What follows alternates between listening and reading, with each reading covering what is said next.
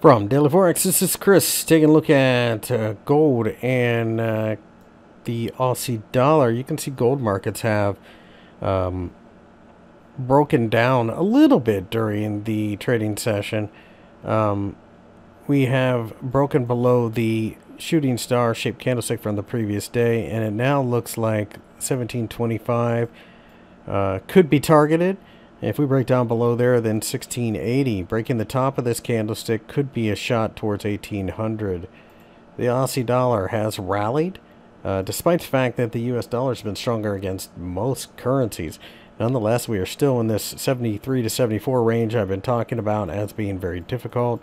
So the question we'll have now is, if we can break 74, this could be a major double bottom. If we don't, then it's just simply going to be another opportunity to sell on a breakdown below 73.